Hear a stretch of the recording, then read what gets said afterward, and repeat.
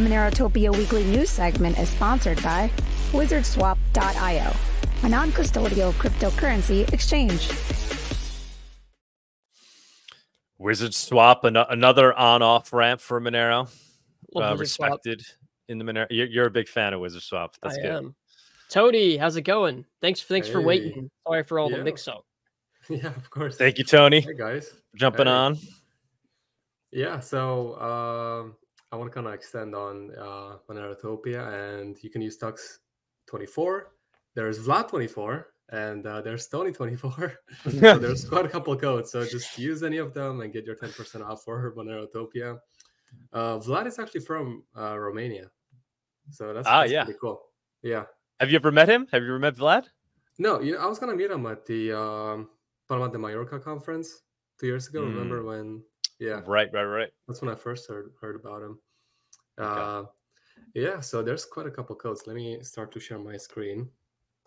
Vlad, for those who don't know what Tony's talking about, Vlad will be the host at MoneroTopia, which we're very excited. He'll be the MC. Nice. That's awesome. Yeah. Yes. So I thought he was... Go ahead. Yeah, I was going to say, wasn't he a Bitcoin maxi? I think he was most like a Bitcoin maxi. Yeah, he kind of was, but he's always been open to different things. He was never really anti Monero, but he was critical of Monero, and he was a big Wasabi guy. So he kind of saw that as the solution. Wasabi making Bitcoin private, but he's since kind of become disillusioned by that a little bit, and he's realized that Monero is one of the best, if not the best, way of transacting in an anonymous private way. So it's exciting to see him, become more and more aligned with Monero. Yeah, and he interviewed Fluffy Pony back in the day. There's a great interview that he did. So I recommend people check that out if they want to go down memory lane. But I think he's more pro Monero than ever. But he's really one of these guys that's just interested in it for the digital cash use case, and that's how he's found his way to Monero. That's awesome. Yeah, especially we shared Romanian communism, so we both come from the same place. Tux, can you actually put my screen on? Yeah, we pulled it up. Yeah. There we go. Awesome. Okay, so yeah, guys, you can use a couple codes: 2024, Vlad24, Tux24, bunch 1-800-MoneroTopia. There's a bunch of codes, so make sure that you use it when you buy your ticket. Again, I recommend buying the VIP ticket. You get the dinner and a bunch of other things. So yeah, it's an amazing conference. So now let's go into the actual news section. First thing, a new all-time high hash rate for Monero. Now, if we actually go on the website, let's go over here. So we're seeing a pretty sustained all-time highs. We have reached 3.5 gigahertz on, let's see, it was October 16th. Now, the all-time high is 3.71 gigahertz, reached on February 27th, 2023. So we're pretty close to all-time highs, and just crazy. Like, just historically, we used to have 11 megahertz, and 2020 going to the gigahertz, 1.2 to today's what we have, pretty sustained levels, 3.1, 3.5 we just hit, and we're looking for the MoneroTopia effect, which is gonna be a lot more transactions, just a lot more usage overall. So we're looking forward to that. Now talking about Vlad, and if you're watching, ciao, salut. So he said he's really bullish on Litecoin privacy now that Web is available on Cake Wallet. You no longer have to run a full node on the desktop computer to get privacy features. The world is now ready for private swaps from XMR to Litecoin to be later spent at millions of merchants. Seth responded on X. Already see a lot of Litecoin Monero swaps because Litecoin is so easy to acquire with fiat, and now you can do that even more privately than before. Pretty damn powerful combo, and it is. And I did notice Vlad's description on X. So he says, no more buying Bitcoin until privacy improves. Now outperforming Bitcoin with the Freedom Gains Fund, XMR, Litecoin, Zcash, Zeno, name. So Actually, since you mentioned Bitcoin and privacy, let's take it to this. So Bitcoin. If Bitcoin this is Naval on Bitcoin, and MoneroTopia retweeted, and he says that, well, he said, Naval said, Bitcoin is a privacy nightmare, and privacy coins are the future of digital cash, which it is from so many reasons. But I mean, people don't know, and we discussed in the show, Monero is not just about the privacy, but it's about a lot of other things that it has, tail emission, a lot of stuff. So also, guys, if you have anything that you want to say in the chat on YouTube, I'm watching that on the side too. So you can even give me links if you like, and we can go over it live, or any questions you have. Now, let's watch this video. It's 2 minutes. If you had a time machine, what would you change about the original software architecture of Bitcoin? If Bitcoin is going to go mainstream, it is going to have to be adopted by TradFi. There's no way around it. That said, I think Bitcoin has, it's obviously has the highest hash rate, the most security, the OG design, the best token distribution, and probably kind of the best technical architecture from a security perspective, the smallest attack surface. So Bitcoin is, the OG for digital gold. But there are a couple of things it just hasn't done that well. You can argue about scaling and lightning, and I think that's less the issue. I think it's more that it's not programmable. And from a security perspective, that may be a feature, not a bug. And it's not private. And from an adoption perspective, that might be good in the short to medium term, but I'm thinking the long term, that suffers. And I think when Bitcoin was originally designed, the hope was that it would be distributed mostly through mining. And because of that, it wouldn't be traced. But now, because it's all distributed by purchases, and you have KYC, AML everywhere, it is traced, and it's an open blockchain. So it's kind of a privacy nightmare. So I think, if there's one thing that needs to be upgraded in Bitcoin down the road, is its privacy, or it's going to lose a lot of its function to privacy coins. Or it may just be the case that Bitcoin stays public and traceable, so it's more widely adopted and harder to steal and get away with it and those kinds of things. And people just use privacy coins as pure cash. When they want to transact privately, they convert from Bitcoin to a privacy coin, transact in the privacy coin, and then maybe go back to Bitcoin or something like that. So not quite sure how it plays out. It's hard to say I would change any part of Bitcoin's design, because obviously it has worked, and why mess with something that works? It's Chesterton's fence. It's not to say it's perfect, but who am I to say what parts are imperfect? I guess I would like to see, if it were me personally, if I could wave a magic wand with no other trade-offs, and that's hard to say, I would want to see more privacy in Bitcoin. That would be nice, or more and I would like to see broader distribution. It feels like most of the distribution is done, but most of the world hasn't adopted it yet. Ideally, it would be distributed much more slowly as the rest of the world is adopting it. Finally, it would be good if there was a model for funding developers, but I know that's outside of the protocol, and you don't want too much development anyway. Now, that is such a succinct and such a good way to talk about Bitcoin and its issues and what it's done. And historically, over the years, it's moved from so many things, as a currency, as a tool, as a means of revolution against tyrannical governments, all this stuff, to now not probably, it's not good to be used as a monetary tool necessarily, like to spend as cash. So it's, with time, people realize what it's good for, what it isn't, and who knows where it's going to be in decades from now, especially when things are going to get worse. What's going to happen to Bitcoin?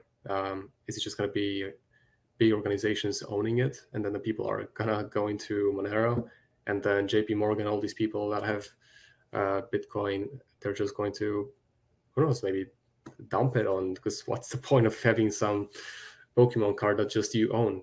Maybe they want to go into different assets after. So who knows what's going to happen, unless they make some pretty big changes into Bitcoin, from privacy to a lot of stuff. But it shouldn't be an addition. The privacy shouldn't be an addition. It should just be the protocol level. It should just be the base, just privacy. Like, you don't even have to think about adding it or things of that nature. So yeah, that's a pretty good way to put it in 2.5 minutes. Now, so let's talk about the Slovak government. We had Pavel on. So let's talk about the Slovak government and the mRNA vaccines. This is, I actually just saw this right now, not long ago. But the Slovak government is considering banning mRNA. Sorry, that was a mistype on the website. COVID vaccines following the publication of a controversial report into the management of the pandemic that helped, we'll get into this too, helped prompt the country's health minister to quit. So essentially what happened, Peter Kotlar, a member of the ruling Slovak National Party, opposed the vaccination process during the pandemic.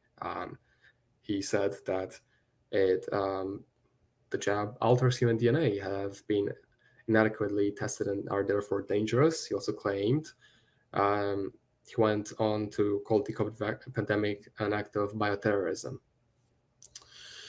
To all of this, we're going to go into this article. So after she heard what's happening, Slovak health minister just decided to quit. And it's it's very interesting. Yeah, so Slovakia's health minister, Zuzana Dolinkova, announced Friday she's stepping down over government backing for a prominent anti-vaxxer and insufficient prioritization of healthcare. Now, it's very interesting, and just notice how they really like to use words to categorize people and put them into their own little corner. So, for example, anti-vaxxer, conspiracy theorist, all these things that have a very negative connotation, and then they portray you in the news outlets as such, so that you get attacked, you're being ridiculed, and all this stuff. Yeah, so so that's interesting coming from Slovakia. I did not expect this. Now, and also the first couple of stuff that I want to talk about today are mostly within Europe, and then we're going to go into the US and just kind of wrap it all up nicely. But now let's talk about Viktor Orban. So there's a conference I think like 2 weeks ago or a week ago, and basically what he said in the 17-minute speech is that everyone will agree with me and not with your left-wing lies. He talked about a lot here. Also, Ursula essentially wants to overthrow the Hungarian government, and she wants to put something else in place. Something else, which means that something that the West wants, that Brussels would want to be in place of them. And he talks about a lot of stuff in this video. Also, just hypocrisies, allegedly buying Turkish and Indian oil, which is in fact Russian. A lot of stuff. Now, let's go into this article. North Korea troops in Ukraine war called huge escalation risk. So NATO just had, I think this Monday, they had a exercise for their nuclear weapons to show off to Russia what NATO has. Well, Russia has their own, and they have North Korea, and they have China. So it's, instead of just showing your nuclear weapons, you should just stop giving them money, which we're going to get into in a little bit. And we're actually going to go into a little bit of history and geography about Ukraine just to kind of understand what's happening. But instead of doing all this stuff, which just threatens the lives of so many people, just go ahead and end it, make a deal. That like, you can just nuke each other to death. That's ridiculous. And we're gonna go into it in a little bit actually. Let's take a quick pause and let's talk about Italy. So Italy shocks crypto community with proposed 42% Bitcoin tax. Used to be 26, now it's 42. In case you're thinking about moving to a certain country because they're maybe more, they have a bit more mercy, they're a bit more nice when it comes to taxes. Portugal used to be a tax haven for crypto, used to have 0, and then we talked about it on the show in the past. They introduced 28% tax last year. So yeah, I guess 2023. But Denmark 42. Denmark 42, Norway 38, Finland 33% taxes. So yeah, quite an interesting move by Italy. And sometimes maybe it's not that Italy wants, maybe it's a more European Union push towards really taxing it, so that they can get some money from from your money. Now let's go into this. So like we talked about North Korea, Ukraine, Russia, all this ongoing war. We just had some pretty bad hurricanes in Florida, tornadoes. Then obviously there's a lot more things going in the whole United States.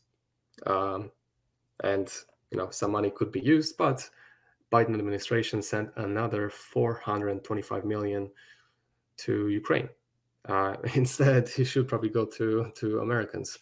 But America is $36 trillion in debt, and the deficits are running at $2 trillion to $3 trillion per year. This article from New York Times basically saying the same thing. President Biden spoke by telephone to Zelensky of Ukraine. Zelensky, and so they just secured another $425 million, which includes munition, armored vehicles, and other weapons, which is just ridiculous that it keeps going. But obviously everybody wants it to keep it going, because they wash off money, and they can gain power over this. But Russia is not going to stop. Especially, it's not just Russia now, it's North Korea, other countries. There's nuclear weapons involved, and it's all about Crimea. It's all about also power. Like, Putin doesn't want to be at the mercy of these powers, which I understand. And then NATO is not the most benevolent organization as well. But and then, so I'm just gonna go a little bit over some history on this, and then I'm gonna go macro perspective and tie it all back into Monero.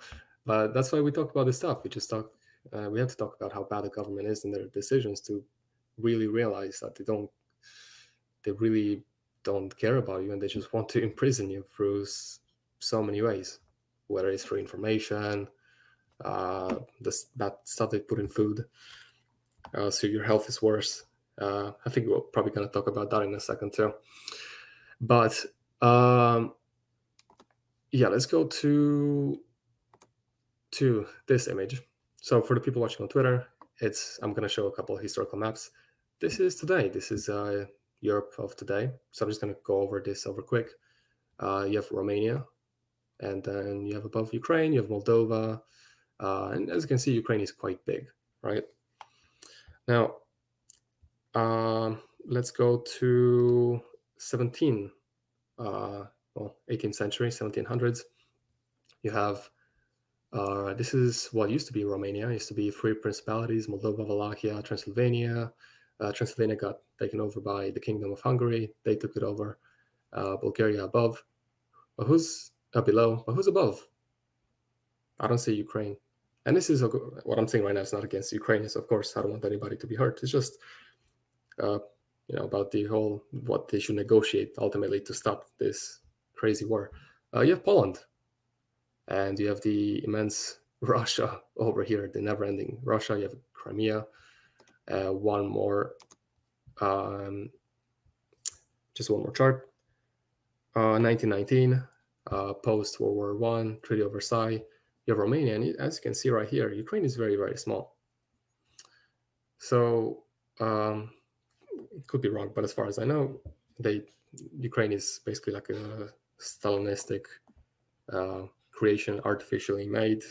Took land from Hungary, Romania, Poland, and they created what it is today. But basically, just so we went over this this history a little bit. They should just negotiate. They should probably just give back Crimea to Russia, and then they can make a deal. We'll give you Crimea, but you can let Ukraine back in NATO. Stuff like that. Now let's go over. Yeah, so basically, why I wanted to go over this is just, it's very important to know history overall, not just about this war, but just in general, it's good to know, because they're going to try to take away your rights. They're going to try to misinform you, and it's just important to know your history, not about just this again, but just in general. Now let's go back to, let's see. Yeah, so we kind of covered Europe. Now let's go into the US. I have a couple of things about the US. Things are happening in the US too, against its people, just like anywhere else in the world. The Defense Department has quietly codified its right to deploy lethal force against its own citizens. So, as you can see here, they wrote, kind of made it maybe a bit more difficult to understand, but basically, so they said assistance in responding with assets with potential for lethality or any situation in which it is reasonably foreseeable that providing the requested assistance may involve the use of force that is likely to result in lethal force, including death or serious bodily injury. It also includes all support to civilian law enforcement officials in situations where a confrontation between civilian law enforcement and civilian individuals or groups is reasonably anticipated. So basically, assisting in responding with assets, meaning weapons, with potential of hurting you, killing you, if you do something, against what they would like you to do. And we've seen in the UK, we talked in the past, they can just imprison you for what you like, what political means are against the government or things like that. And they're changing stuff quietly, and they don't talk about this on the news. But they're making all kinds of modification. It's kind of like, and as Free Prince wrote on X, be warned, because once the state moves in silence, it is because it expects resistance. Of course, if this was on the news and they put it in a way that people understand, then they would revolt or do something about it. But martial law was always the goal. Now, IMEI, states can track your phones using IMEI, but you can change it. And in this exposed, Amir goes over how you can achieve that by installing bootloader, changes, tweaks. So it's very interesting. But obviously there's a lot more that you need to do to be 100% untrackable. But this is a good step in the right direction. I've also heard, which may not be true, but that you can have your phones next to each other, and then they just communicate their information between each other, even if they're offline. Which, again, I'm not sure if this is true or not. That's what I've heard on an interview, but they they can track you very, very easily. But again, this is a good step in the right direction. Now let's watch this video. It's 1 minute. This is from the Unfriend the NYPD video series.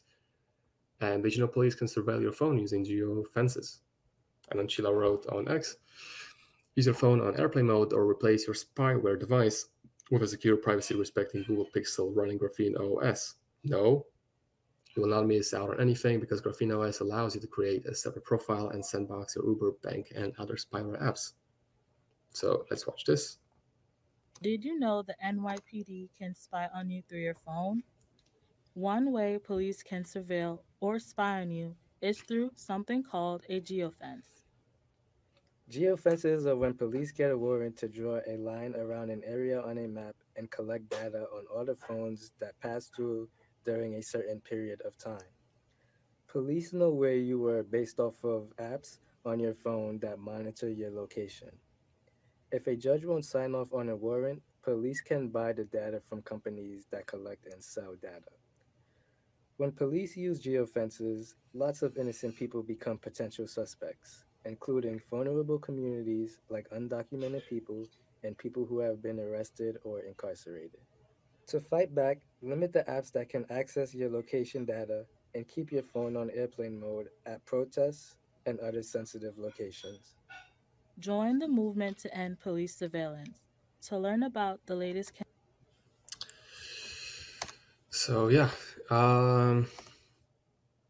okay, let's see.